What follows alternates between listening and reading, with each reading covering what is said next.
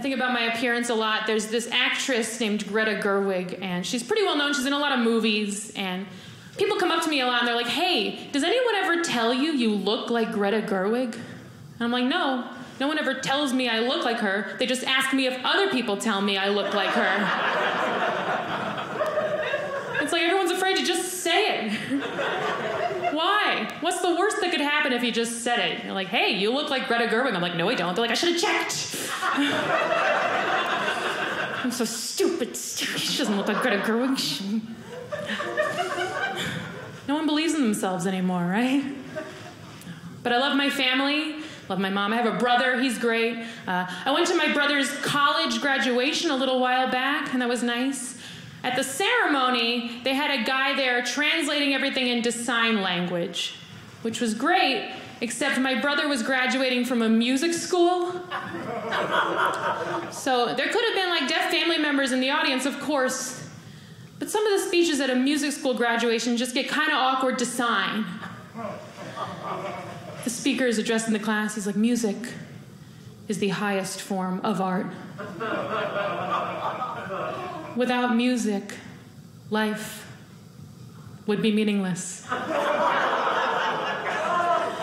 The poor guy signs just like,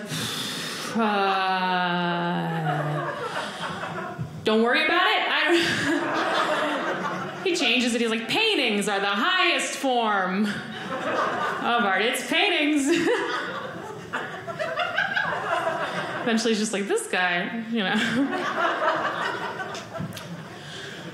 I went to music school for college as well. I went to Juilliard. I played the viola. And yeah, if you don't know what a viola is, I'll tell you, it's like a violin, but a little bigger and nobody cares. They're like, what's the difference? I'm like, well, actually, they're like, we're sorry, we asked. We don't want to, no. But I like telling people I went to Juilliard because they act impressed. And then I act modest. And I love that.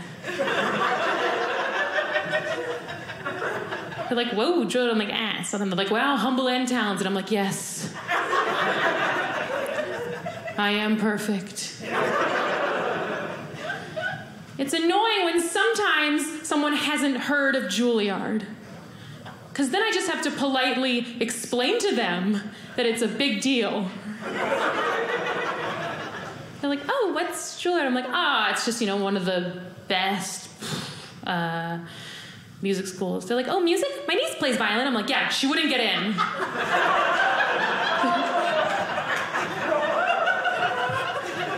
Probably not.